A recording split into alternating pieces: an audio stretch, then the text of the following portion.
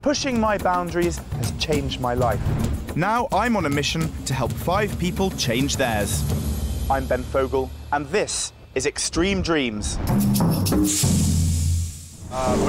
Each week, I'll lead my team of would-be explorers on the trip of their lives as we pit ourselves against the world's most extreme environments. No breath at all. My heart's banging. We'll be pushed to our physical limits, and emotions will run high. And how the hell would we have found you, to be quite honest? I'll sit there laughing.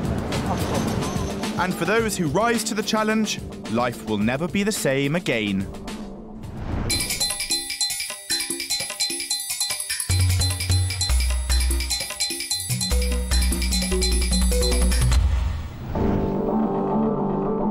This week, we're trekking through the Andes Mountains of Peru in South America.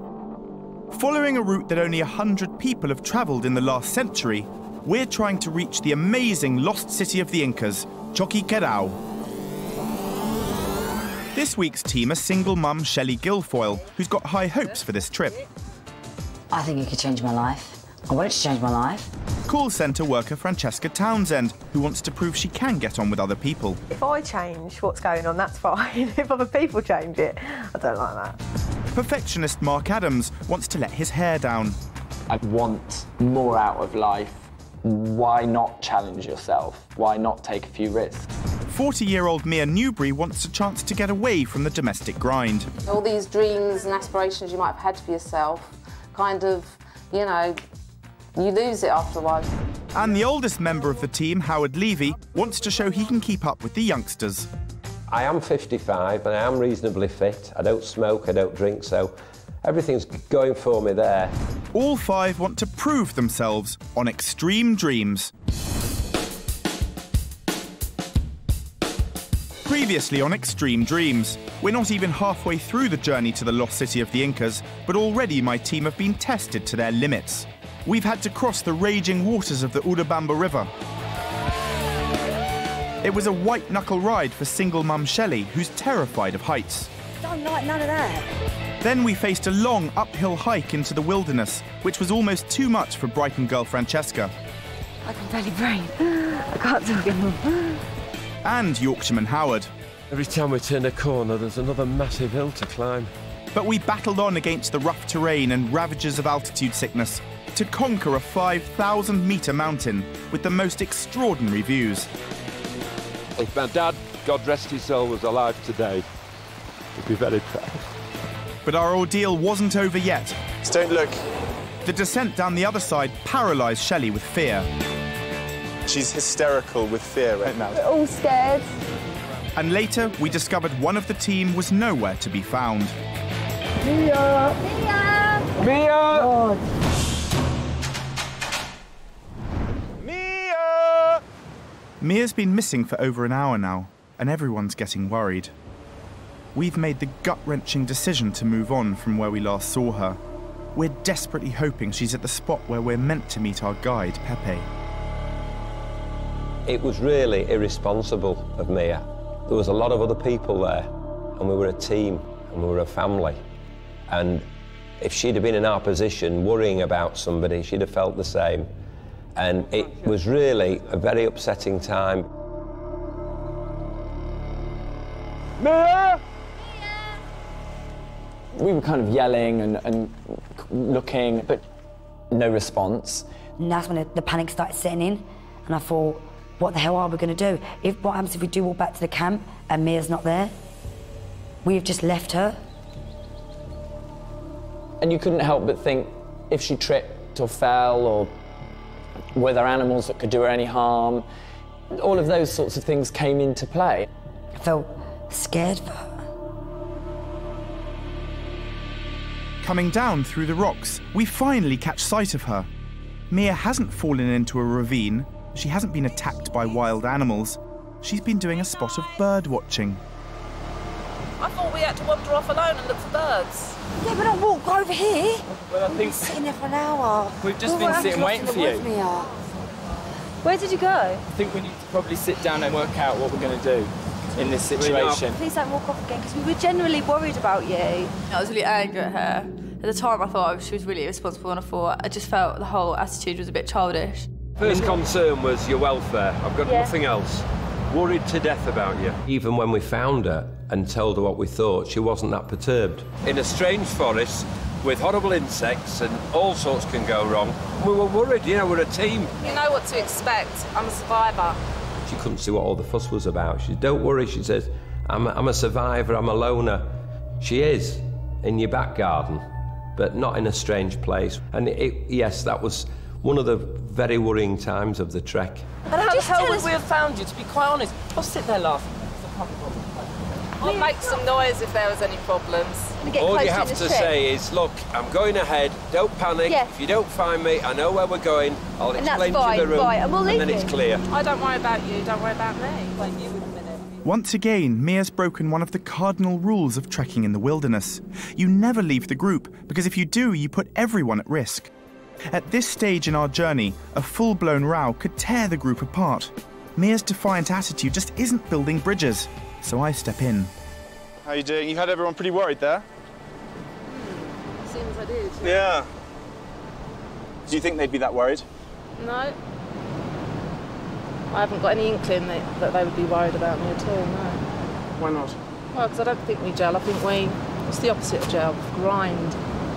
She is acting a bit like an irresponsible child, just walking off on her own, not telling her where she's going. Any decent adult would know that when you're in the middle of Peru, even where you are, you're going to tell someone where you're going. And I have no idea what snakes they have here, but to turn around and say I'd shout if I got bitten by one, I mean, what a ridiculous thing to say.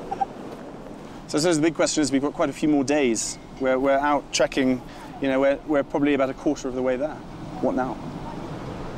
Yeah, I can't wait, you know. No, but in terms of the group. Oh. Well, yeah, this might bring us a little bit closer, you know. I understand that they care about me a bit more, you know.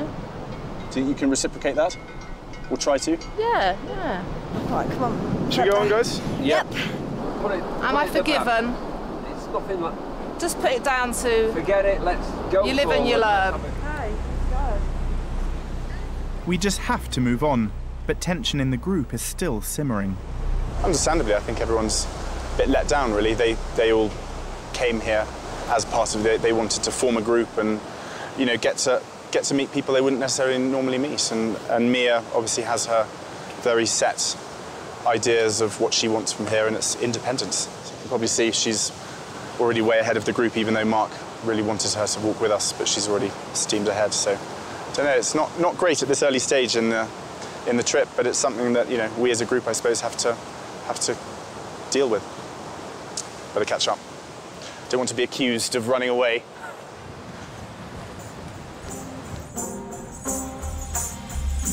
Today is day 5 of our journey to Choqquequirao.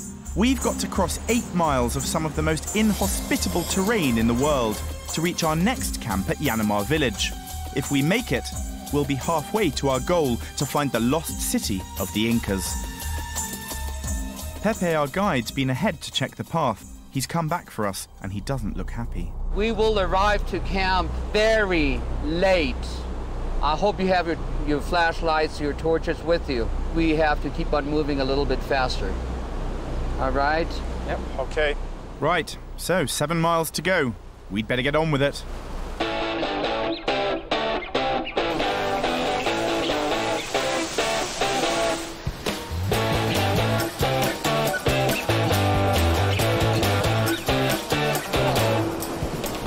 Well done. Now on to that next one. Yay!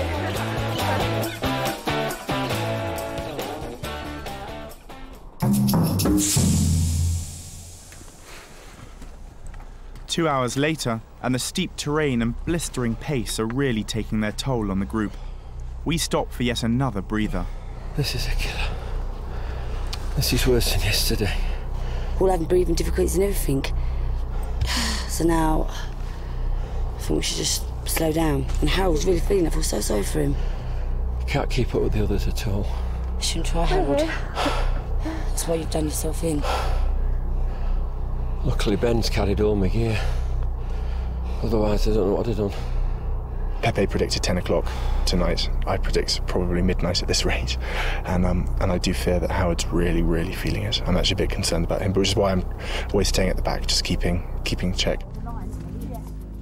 We struggle onwards. but the punishing terrain is pushing Howard to his limit.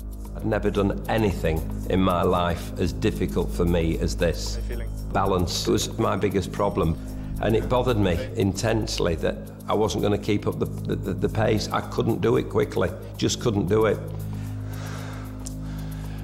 The end of this pass is just up there. All his weight appeared to be on the sticks. Without the sticks, I'm not quite sure, you know, he just would have fallen straight forward, I'm sure. Have a little break, sit on that wall. Just perch yourself on here. I think his knees are playing up, and I think that's the first time I thought to myself, is how we're going to be right for the next day of walking. Oh, this leg. Some water? Yeah, thanks. Just my knee that's... It's like putting a hot red poker on it. Although you can see somebody in trouble, you perhaps don't always appreciate just how much it's killing them to do something. It's an adventure, but I don't want to put myself through tremendous pain physically. Mentally, I'll do it, but... Well, you have to look at the big picture as well, don't you? That we have many days left, so... That's right. I just don't want to get back... Well, I don't think I'd make it with this knee tonight. I really don't. It's just like someone's putting a needle through it. One side of my heart, I was proud to be involved in such a wonderful expedition. The other side of me, how many days can I torture my body like this? It's obvious that Howard has reached crisis point. Something drastic has got to be done. I decide that the only way we're going to get to camp at all is to get Howard onto one of our emergency pack mules. When he got on the mule, I felt a bit sad, sorry for him, because he probably felt he let the group down. I know it's going to be hard on everybody, but to Howard, that must have been well hard for him, especially because he's a man, especially because he was the first one out of the group to get put on a mule. With Howard on a mule, we finally pick up the pace and make it to camp as night falls. But the day has been tinged with sadness. For Howard, as a proud Yorkshireman, admitting he needed help was a bitter pill to swallow. This was my worst nightmare. The rest of the team performed superb, and I've let them down, I feel. But I just couldn't go on any further. My knee was swelling up. How I'm going to go on tomorrow? I only hope that they'll understand that if I can't walk, just got to stop. But every cloud has a silver lining, and Howard's troubles seem to have finally united the rest of the team. You're great, and I heard you earlier on saying that you'd let down the team, and really, we all just said a minute ago, we were like, I can't believe you just said that. You haven't let us down even a tiny bit. It's so frustrating, and I'm quite a bit older, but when I see you walking ahead, and you're not going a fantastic... I can't keep up. You turned up, why can't I? You turned up less than 5 minutes after. I don't really drink. You've got to be the oldest one on the team, haven't you? Yeah. I am, yeah, I'm 55, but I don't feel it. I've found it hard on occasions, but I think more than physically, I've actually found it mentally. The willpower you need to keep yourself you've going. Got it. You've had the nail on the head. Harder than I actually thought it would be. Because sometimes you just want to sit down on a rock, don't you? Just go, think, right, I'm not a give up. celebrity, but get me the hell out of here. Well, the end of another eventful day out in the middle of Peru. We've been out for days now, and for the team behind me, things just seem to be getting harder rather than easier. We've had everything today, arguments, not to mention the uphill struggles and the long trek. Each person's strength and weakness is really starting to show now, but we still have a very, very long way ahead of us.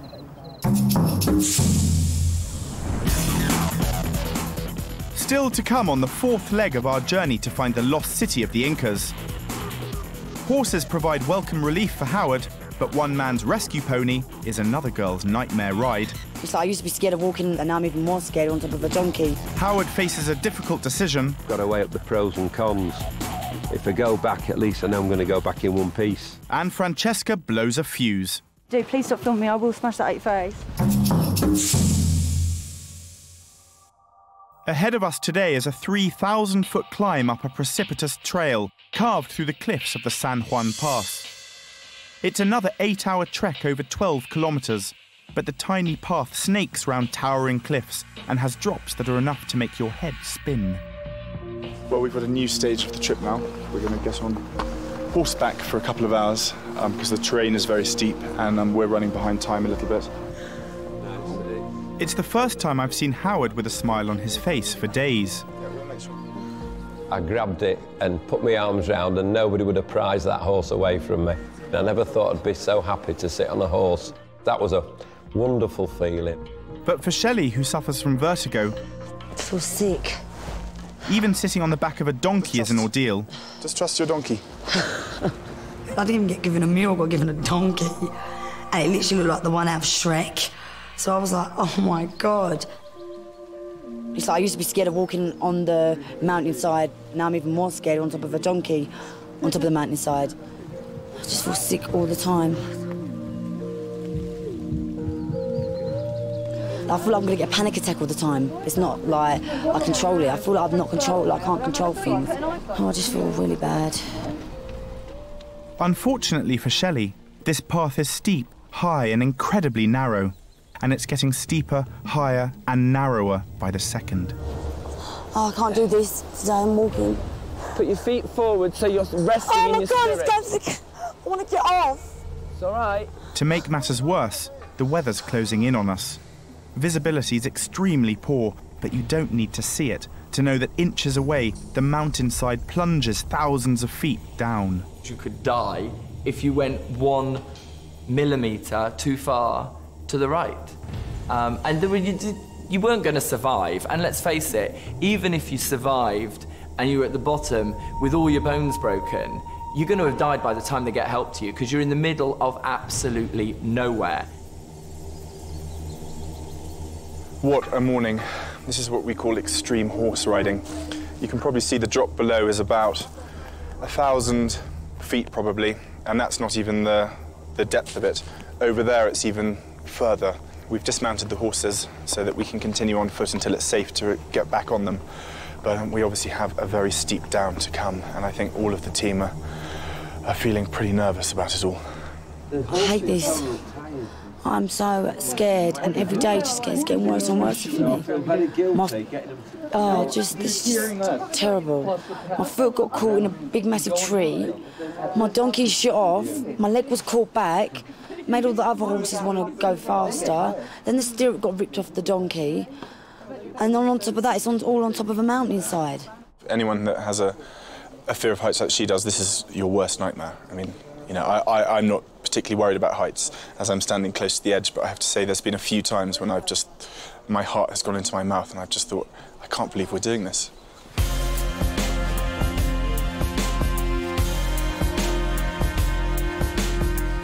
I'll just walk here just so that... Don't go near the edge. I'm not near the edge, don't worry.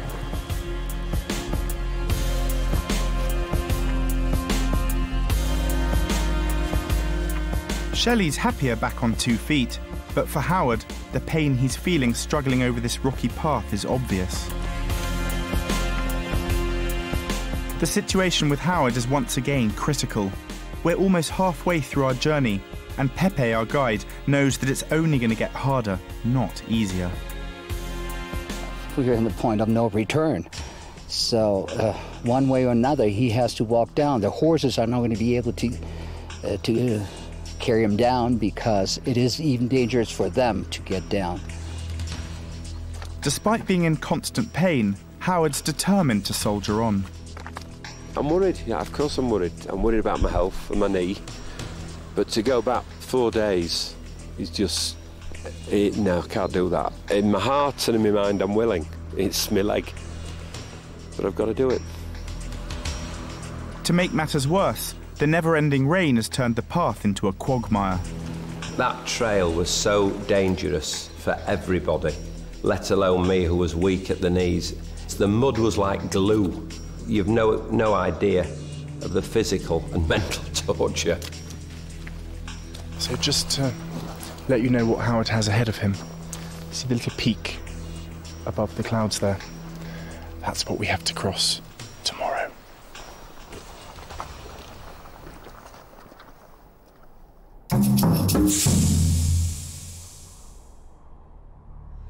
The weather has deteriorated further, and with visibility down to just a few feet, we stop for a break.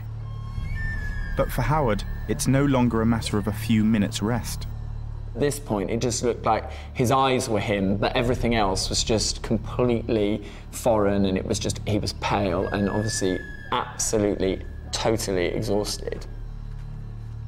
It's clear to us all that Howard won't be able to keep going at this pace and in these conditions unaided. Now my concern is for Howard. He went on one of the ponies yesterday, one of the horses. Yes. What are the chances of him continuing on one? No way. No way. It would be too dangerous. You probably saw already a couple of mules falling off the trail. And if he would be on a horse and that happens, I mean... Because the horses, they haven't actually fallen over, but they've lost their footing, and exactly. I suppose if there was someone on it, yes, that would be it over the side. And what about tomorrow? It's going to be the same. And the next day? I mean, so from here on? And the next day, from here on until we reach Choqquequirao, it won't be possible to ride a horse. If he can't really continue, we have to send him back. Hey, Howard. How you doing? This is going to be devastating for Howard. Yeah. Perhaps the difficult news for you is that is it basically for horses until we reach the ruins. Right. In the end, his choice is clear. He's either got to give in now and ride back to civilization, or keep going with us, on foot. I really didn't know what to do. It was a terrible decision to have to make. It was almost a life and death decision. Pepe's warned me that we're still a long way from our next camp. The question is, can Howard keep going?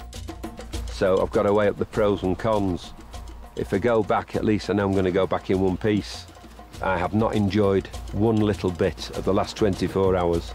It's just been absolute purgatory. It's not a pleasure to me. The scenery was, the company is, the adventure. And I thought, well, if you're ill, you better to be ill with all of us than ill on your own in a donkey in the middle of nowhere. I think it was that day he said that if I was his daughter, he would have been proud of me. And I thought that's like one of the nicest things that anyone's ever said to me. And I was like, you can't go now. It's like, you've got to stay with us and finish it with us. And I was really upset that he was thinking about leaving. We're not going so far today because our camp's been flooded, so maybe just go to that bit and see how you feel tomorrow. Yeah, but what you must remember is that for every down he goes, it's even further away from Cuzco. Yeah. Okay, we'll do it. Thank you for your concern. And we'll go for it. Okay. Onward and upwards. It was worth it just for that. It's a brave decision, but I can't help feeling uneasy.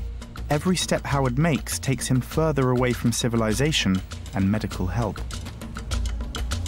But when the clouds suddenly lift, it all seems worth it. Isn't it beautiful? Yeah. It is incredible.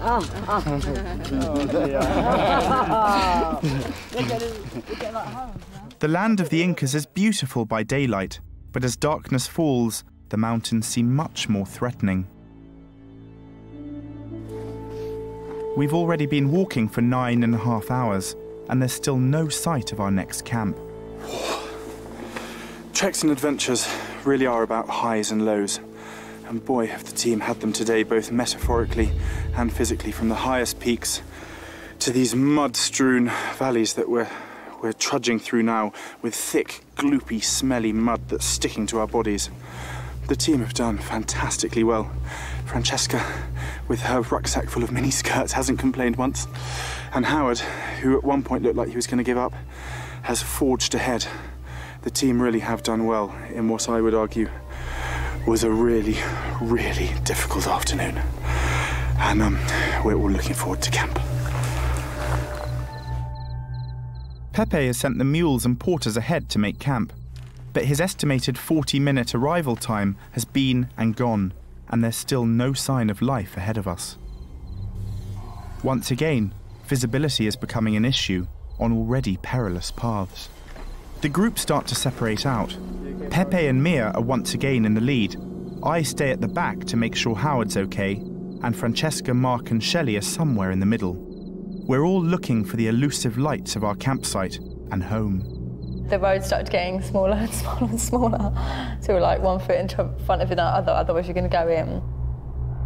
You had to make a conscious effort not to think about what was to your left, because in the dark you weren't going to see branches, you weren't going to see anything to grab hold of. And we kept talking to each other about life, you know, family and things like that, to keep our minds off it. And at one point the three of us said the Lord's Prayer. we all just started joining in, and that was a bit scary. There was loads of not really religious people start praying. You kind of think you're a little bit in trouble then. I think this isn't going to end very well. We trek in complete darkness for another 2 hours, and when we finally reach camp, tempers snap. That was such a thing to do. Please stop filming me, I will smash that at your face. As we'd approached the camp, your mood improves, you get better. And I think really the fact that we had got to camp, the relief that she must have felt, as well as the fear that she would have felt while we were walking, because we all did, I think it was the only way she was going to get rid of it all. And she just totally went for it. Stuck on the side of a mountain, it was dark, and I'd had such a been in my own little bubble all day anyway, and I just got really, really annoyed. I'm still quite stressed out now, actually. I probably won't sleep, I haven't eaten or anything. But yeah, I'm having a very good day. And last to arrive into camp is Howard. At one point today, he nearly turned back, but bravely struggled on. Well done. Give me a hug. Thanks. Well done. Man. Well done. You did brilliantly. It was down to you. No. Glad to see you alive. Howard's uneasy on his feet, but at least there's a warm drink waiting for us. Thoughts on... And how is Francesca? No. Not impressed. That's probably being kind. The bottom line is a trek and an expedition is full of the unknown, and you can't necessarily plan. When you're this far out in the wilderness, things can and do go wrong. The combination of losing Mia and Howard's physical battle have really taken their toll on the team today. It's been an incredibly long day for everyone, and a pretty terrifying ending, really. You know, I've been on a lot of big trips in my life, and there's very few occasions when you're stuck up a mountain with just a little torch, not really knowing where you're going. And we had that for many, many hours, so very hairy ending, yeah.